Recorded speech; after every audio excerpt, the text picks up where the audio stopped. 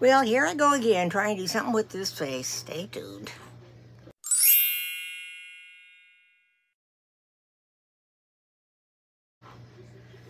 Hi, Grandma Bev here from Life with Grandma Bev.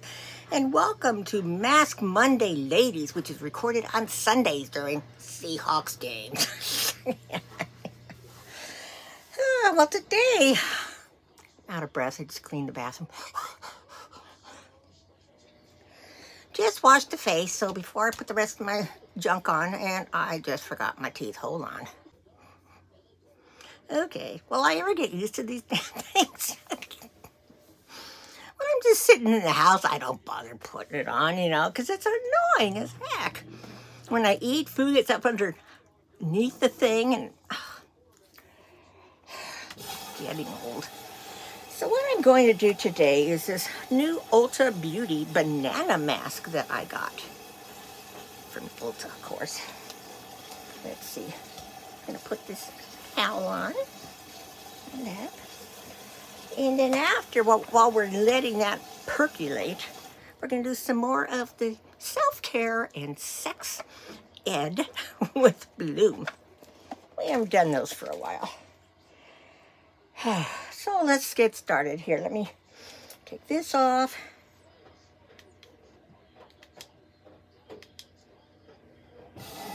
I'm going to put this one on. I won't have it flashing this time, though. Hot, hot, hot.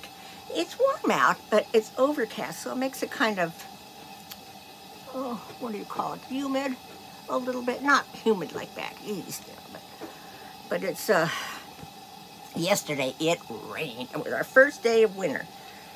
And I mean, it rained. So we moved the car out on the street because, you know, it sits underneath this awning, and when it rains, any of the dirt and sand and everything that's been, you know, kind of flowing and hitting on the awning comes down with the rain, drips down, and it gets on our car. And wouldn't you know, we just got the car washed Friday, and I told Bob, that's why it's raining. You know, we should have waited. So, and all the chairs we have sitting out there, you know, around the not the barbecue, but the fire pit. He had to quick go out and fold those up and set them under where they wouldn't get wet. So we didn't get to do our happy hour Saturday night. So we're gonna maybe do it tonight. Bob's gonna make a big picture of his sangria. All righty, let's see. Let me put these back on while I help me see to open this. So we're getting our winter, which consists of a little bit of rain and temperatures in the 60s. Oh, let's see. Of course, it's real. Yeah, ooh, doesn't it look like somebody soaked it with urine? I know. I can be pretty disgusting. I think I embarrassed my daughter. She's not quite the sense of humor that my mother and I had. My mother was a nut, too.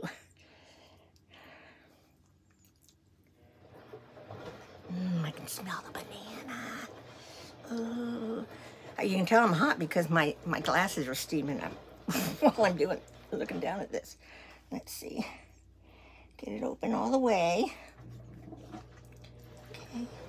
Okay. Now.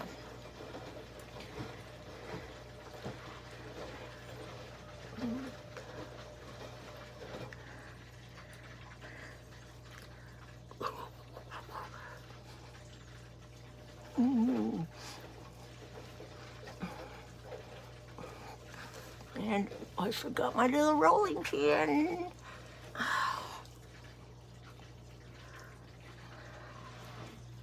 What time we have on there? Oh, can't see. I don't know if I should put I'm going to put this on because it's, once I start talking, that's the only way it stays on.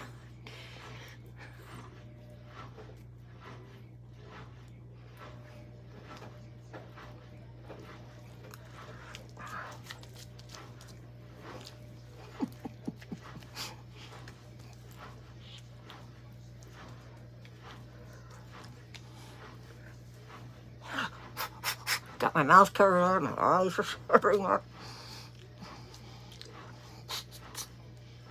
Come on, guy, calm down.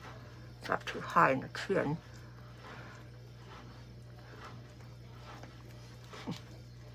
Yes, I can see. Hold on a second. Okay, I wanted to snap the picture while I was thinking of it. Turn that down. And put the glasses back on.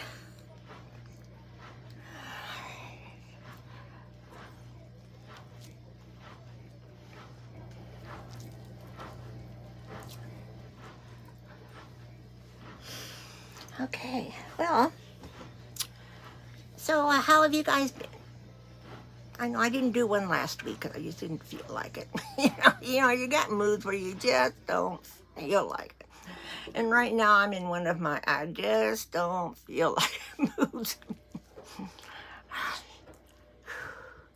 I go to the pulmonary guy tomorrow, meaning Tuesday. We'll see what words of wisdom he may have. Though my cough is really eased up. What I did was the nose drops I'm supposed to put in every night. 2 drops each. The new ones that my Washington doctor changed me to. It was driving me nuts. My nose was so dry all day long that I finally just started doing 1 shot, and that helped. Now my nose isn't driving me crazy. So, not really anything new happening. So let's get started with these guys. Self-care and sex ed with Blume. Let's start with this one, which is a self-care. Well, I need this one. What are 3 things that cheer me up when I'm sad? My kids, my hubby, sugar. And I've been really overdoing the sugar. Oh my God. Put on some more pounds. So I tell myself, as soon as January starts, you gotta quit buying all this sugar crap. So, but Bob's also put on weight, so that's why it hasn't bothered me as much. So there's that one. Let's see. This one is a healthy relationships. At what point does conflict become a problem for you? And the little prompt they have is when it's happening too frequently, when the outcome doesn't make you feel good. That's about right, yeah. I don't really have conflict much with my husband. He knows to do everything the way I want it. So usually when we do, we get it settled right away.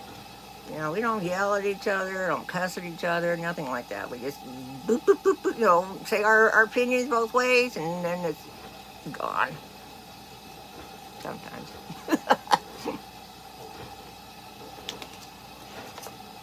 Okay, consent and decision making. Informed consent means that everyone is on the same page about what is to happen. So the question is, what information do you need to know about a potential partner before you would feel comfortable consenting to sexual activity with them? Well, for one thing, I don't need to know anything anymore. He ain't going anywhere, and if he does, it's going to be up there. And I have no interest in ever having another relationship with a man. I've had the best. I can't get, just not interested. So here's what they suggest. A partner's age, what method of birth control is being used, when they last got tested for STIs, what style of sexual activity partners want to engage in. Then we have a puberty. Oh, that's in our category, girls. How do you like to manage the hair on your body? The prompt says, leave it alone, shave it, wax it, dye it, braid it. Well, when I was in puberty, the only way you can manage hair, like on your legs and your arms, and there was no such thing back then as the landing strip. You just shaved it. Well, they had something called Nair. I don't know if they still do it. So we just shaved it. And now, The good Lord has removed any of the hair I had on my legs, so I don't need to shave my legs anymore. It's almost gone on my pits, so. All right, self-care. What are 3 things that calm me down when I'm angry? Sugar, sugar, sugar.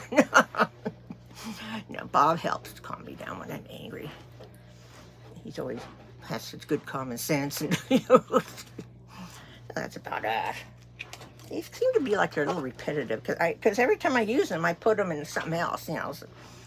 Can you describe gender dysphoria? I think we've had this before, too. The answer is feelings of conflict or distress a person may feel when their sex assigned at birth does not match their gender identity. That's what it is, okay? Distress is greatly increased when a person is not supported at home or in their community. Well, I haven't had to face this with any member of my family, but if I did, I'd just kind of support them, accept it. Another body signs. People experiencing gender dysphoria may choose to undergo transitioning. What do you think may be included in this process? Maybe included. Well, here's the answers that they gave. Social, changing their name, pronouns, hair, makeup, clothing. Medical, hormone replacement therapy. Surgical, top, upper, or bottom, lower surgery. Just sounds creepy, to put your body through that. But nobody would choose to be that way, so it's not like, oh, the guy's stuck in the head. No, they're not. Nobody would choose that. I had an experience when I was working. Now, this was back in the early 90s when all this stuff wasn't as accepted by John Q. public. And one of the contractors we had was a guy who decided, I think he was in his 60s, he was no longer going to be a man, or wanted to be a man. But he was transgender. It wasn't this one. And the first time we went to see him, kind of strange. We didn't know what to expect. How are we going to react? Because we just didn't see it that much from somebody that we knew. And, we were worried that during the meeting we'd get laughing. It's new to us. It went okay. I told him I thought he looked pretty, And she is still a she. So I saw him on LinkedIn. Another one, body signs. How can you be an ally to our trans and gender nonconforming friends? Well, just accept them. They are who they are. Now, the prompt on here is calling out discriminatory language, advocating for gender-neutral bathrooms. It's hard because, a lot of times, if you're not of that particular gender or race or things like that, a lot of times you don't realize what things, words that you use could hurt them. So sometimes I think you need to have some of them pointed out to you nicely and say, that's one of those words that really offends me, because otherwise, a lot of times you don't know. Let's try another self-care. Vulnerability can be described as choosing to do what is right over what is comfortable. How can vulnerability allow you to care for yourself in an authentic way? I don't know. I think just being yourself just makes you feel more comfortable. And I feel, I try to be myself, obviously. And I figure people don't like it. Oh, well, I don't need a bunch of friends. I'd rather have people who like the way I am be my friends, because if they don't, then they're not my friends. Let's try a pink one. That one is another consent decision making. What qualities do you think make a good sexual partner? Their prompt is someone non-judgmental, a good communicator, someone present, not distracted, someone willing to be vulnerable. Yeah, I'd say those are about right.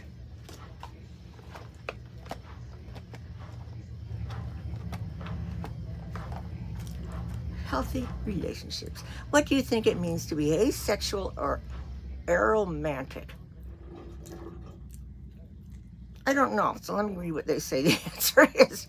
It means the person does not experience sexual attraction or romantic attraction to other people. Okay.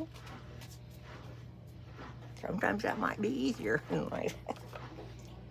Try a green one. Oh, another body size. What is ovulation? The moment when an egg leaves the ovary.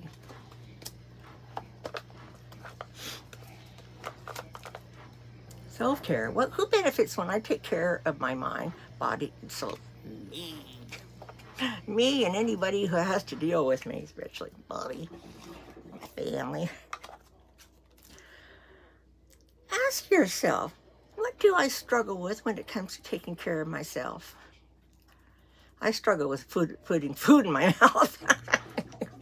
That's my biggest struggle, is putting sweets in my mouth. Ask yourself, what do I struggle with when it comes to communicating my feelings with people I love? Well, a lot of it is, you know, especially if it's people you love and you've known them a long time, you know it's going to irritate them. And so sometimes it's better just to keep things to yourself rather than irritate them. That's how I feel.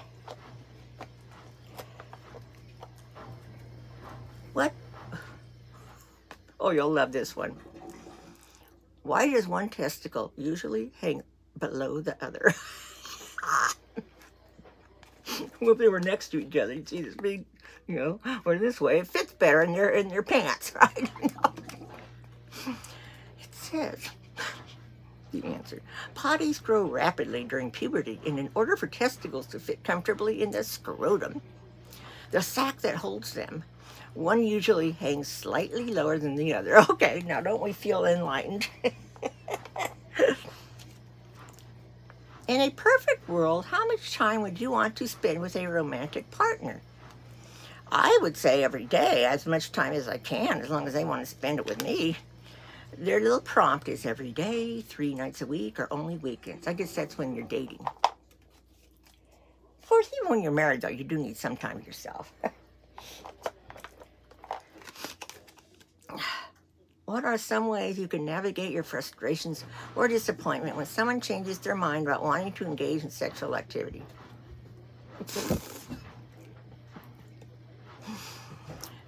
The prompts. You can masturbate. Exercise. Oh, yeah. Let's just go on next. Every time you see somebody exercising, oh, let's not be getting it. Hang out with friends. Find a distraction like a movie or video game. Remember, it's never okay to pressure or guilt someone because our expectations were not met. And you want them to be understanding of you, too. How do the boundaries with your best friend differ from the boundaries with coworkers or school peers? I would expect, because I don't have a total, what I call a total best friend, you know, someone that I get together with all the time, talk to all the time, all that kind of stuff, my hubby. And so, you know, someone that, no matter what you tell them, you know they're not going to go repeat it to other people.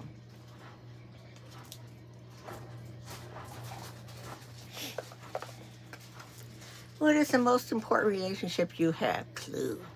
It's not with another person. With not animals? Like these? The answer is, that's right, you guessed it. The most important relationship we all have is our relationship with ourselves. And sometimes it takes getting up to be in your 70s before you're okay with yourself. And that's okay. Oh, no. What is a clitoris, or clitoris, however you pronounce it? It's an organ whose only job is to experience pleasure. Yay! I'm reading what it says. It looks very small from the outside, but is largely an internal organ. It is roughly 1/8 the size of a penis, with nearly double the nerve endings. Most people need clitoral stimulation in order to experience orgasm. Well, duh. Orgasm. I mean, not orgasm. What are some functions of the vaginal opening? Well, the answer is where blood exits during menstruation. Oh, I remember that. Way back. where a penis would enter in one style of sex called vaginal intercourse, which is the only type of sex that can lead to pregnancy. Not on me. Where a baby would leave the body during a vaginal birth.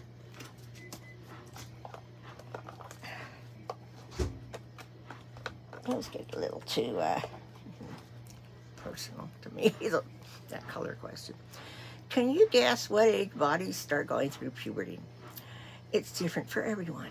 Some people begin puberty as young as 8. I think they do nowadays. And some as late as 14 or 15. How can you foster a healthy relationship with yourself? It's so annoying. I don't have to sit it like this. The prompt. Oh, my lights are going off. Oh, my lights are coming off my head.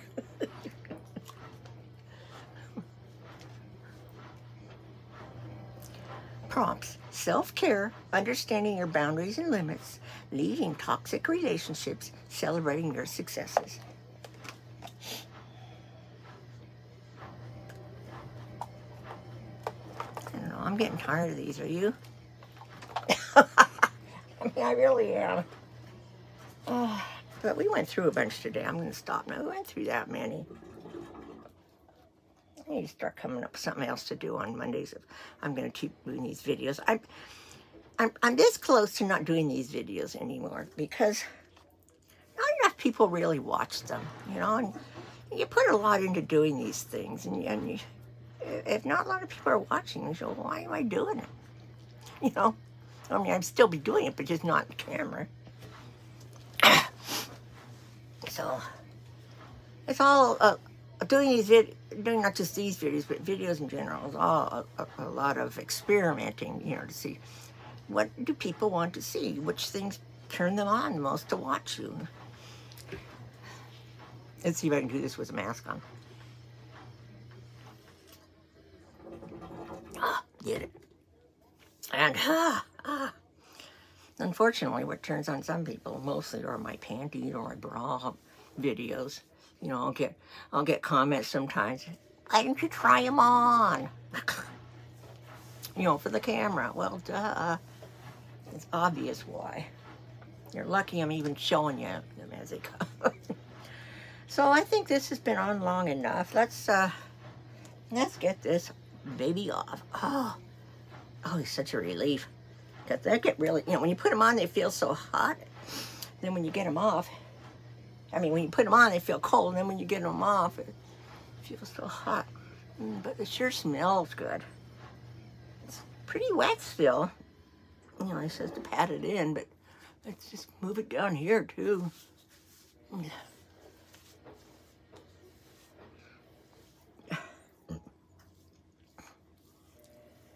So I'm just going to have to let it dry while we're talking. So,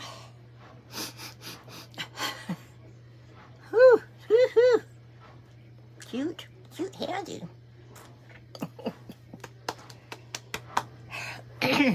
Well, at least I've gone over, I always go over 8 minutes with these. The problem I'm having right now are those advent calendar videos. They're not very long. Boy, I see my money drop. That's my earnings. You know, it's hard to figure out how do you stretch those out. Okay, well, I'm going to let you guys go. Please comment below and tell me if you want to see me keep doing these, or come up with subjects or something you'd like me to talk about, okay? Because I'm getting bored with these. You must be too. Share, like, and subscribe. And I hope you're all having a happy holiday. Go Hawks! They lost last week. They better win today. Love you all. Bye.